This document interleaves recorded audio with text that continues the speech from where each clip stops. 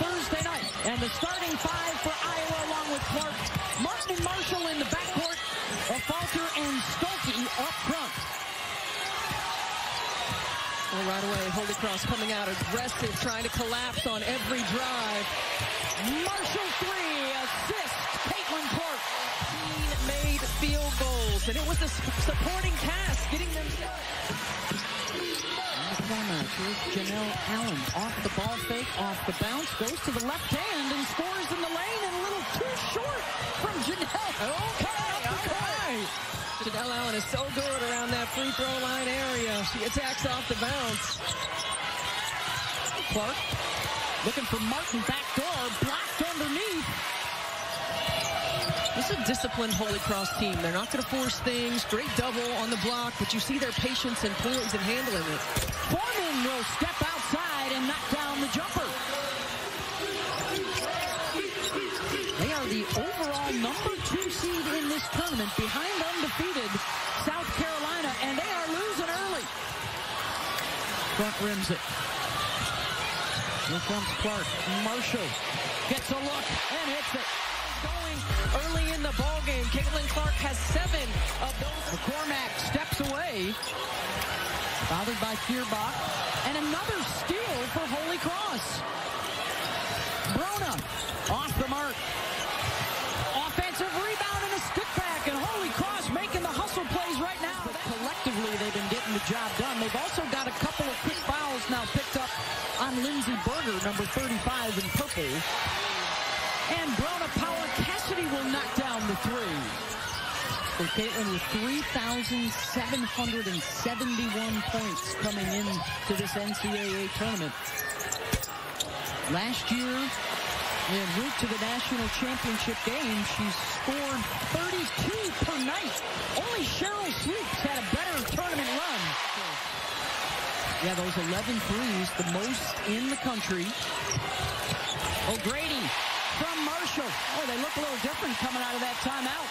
Power Cassidy. Allen's calling for it. A double team awaits. Here comes Martin to help. Forced a tough shot.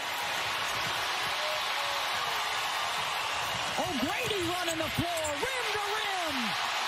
Oh, and a critical moment early on for Holy Cross as they've gone cold. Nice cut. Martin may have gotten a piece of that, bothered on the shot, and then rips it away from Brona, who rips it right back. All alone, Power Cassidy hits the 3. Well, this is terrific defense. Brona Power Cassidy stays straight up. She's able to keep a hand on the... Putting the power in the Power Cassidy on that one. Final minute of this first quarter. She'll try for a back-to-back and get it. I mean, they're just really good in their execution. Checks the shot clock. Foreman staying right with her. Off the spin, the help comes and one. There's no defense for shots like this, right? Terrific individual effort, staying glued to Caitlin Clark. Shot clock is off here for Holy Cross to hold for 1, but they're scrambling right now. Iowa applying some pressure.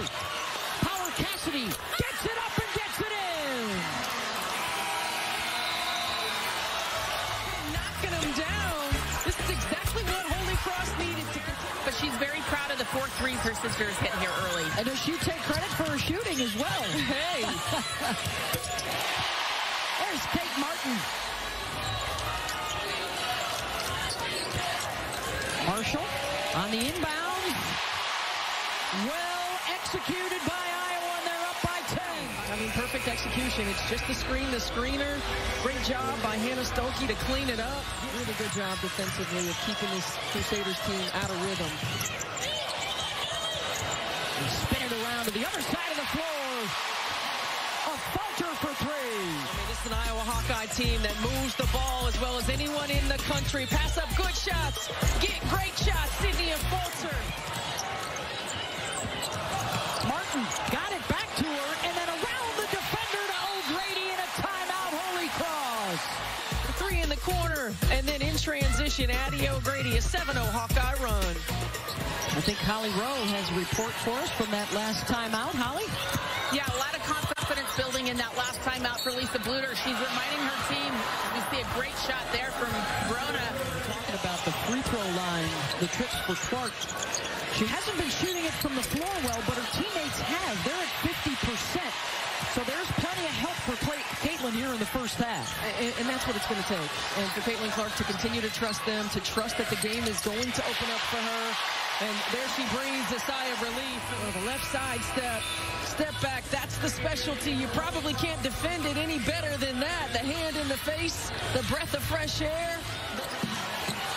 Big 3 minutes here for Holy Cross to linger, to hang close through the first half. Clark tracks down the rebound. The push. Sidestep for Taylor McCabe for three. Almost came up with the steal there. Martin finds Clark. Here they come again. Those two are heavily reliant on their defenses. Martin, backdoor from Clark. Kate Martin able to finish an easy two. But she will start out this second half already with 3 fouls. Same for Janelle Allen. So 2 of their starters have to be very careful.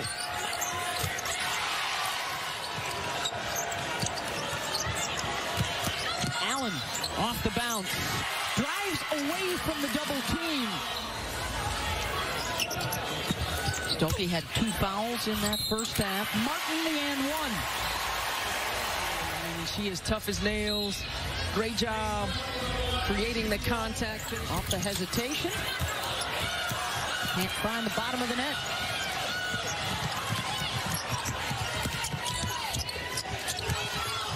Allen in the paint where she's been having her way. Martin on the inbounds. Rebound. Stick back. A falter. Such a good rebounding guard. 3-point field goal percentage wins versus losses, because that's the strength of this Iowa Hawkeye team. The way that they can spread the floor, the way they can make you pay as Addison O'Grady gets an easy two. And Kate Martin and Gabby Marshall have to be 3-point shooting makers. And they are 5 for 9 today, so that's better than 50% as Allen connects. Clark, left in the lane. Nice drop off for O'Grady. Flirting with a triple-double again. 13.7 rebound. Allen, double comes. She drops it off for Foreman. Count it. And if that's on Caitlin, that's number 3. Single-handedly trying to get this Holy Cross team back in the ball game. The double comes. That's a terrific read. Foreman goes up for the shot. Caitlin Clark gets her across the arm. Can they chip away at what was once a 20-point deficit? Alluded to it to Holly in the halftime interview, finding their rhythm offensively, getting production from all 5 players on the floor. Number 1 in the country in scoring, number 1 in assists, number 2 in field goal percentage, number 1 in most threes made. And there's another one for Caitlin Clark. Yeah, unfortunately for the Hawkeyes, her teammates have been picking up the slack. And look, we've seen a lot of growth in Caitlin Clark in terms of her leadership, in terms of her working on communicating with officials. It's still going to continue to be an area of growth as she progresses to the next level. Foreman pushes the other way for Holy Cross. McCormack sidesteps the defender and hits the 3. The Crusaders have found a little bit of rhythm on the offensive end. They're not going to give up. They're going to continue to chip away, but you got to stay in the space and not let 22 get herself going. Howard Cassidy trying to set up inside. Foreman looks for 3.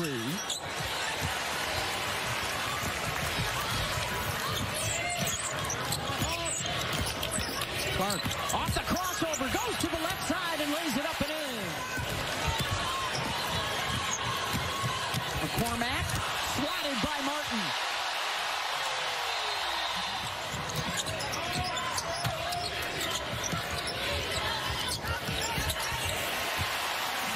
O'Grady scoring inside. Hawkeyes are going to find her on the interior. This was a 2-point game through the first 10 minutes. It's been all Iowa since, and another rejection inside. continued every year to get better on the defensive end of the floor, positioning themselves to make that run last year by being a better team. And now, if you take it a step further, the versatility they have. Crowd trying to pick up the energy. Clark gets the steal. And Caitlin with the lay-in. In the basketball, but she's done other things and assisting throughout the course of this ball game, and now on the defensive end of the floor. Another steal for Clark. Unopposed for the layup. Getting aggressive in the zone, getting in the passing lane, and getting herself a couple of easy buckets.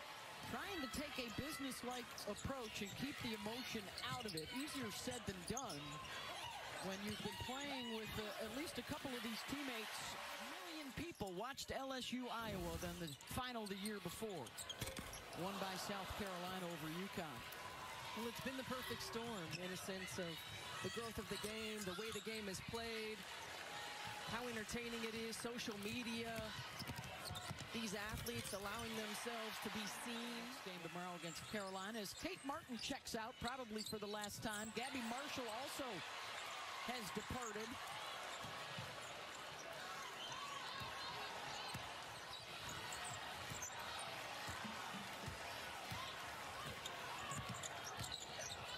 Clark, assist to O'Grady.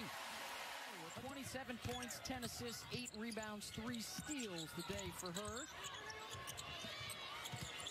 And some well-deserved rest to get ready for Monday. And Falters, they continue to move the ball so well.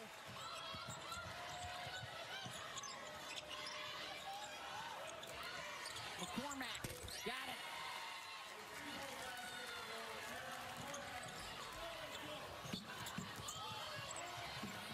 Trying to come up with a steal, keeps it alive. Under 4 minutes to go, they're still running with it.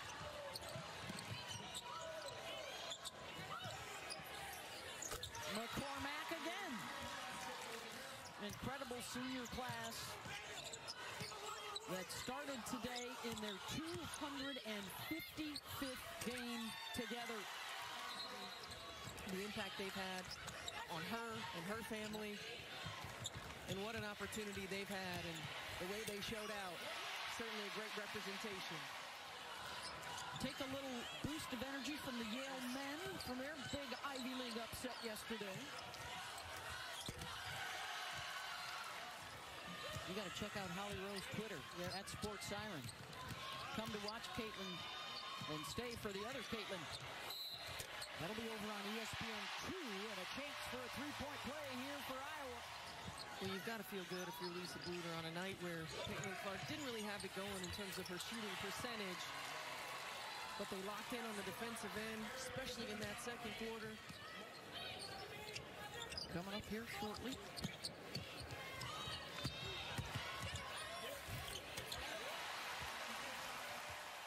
Top scoring team in the country hits 90 again. And they'll pick up a win in the first round over Holy Cross, 91-65.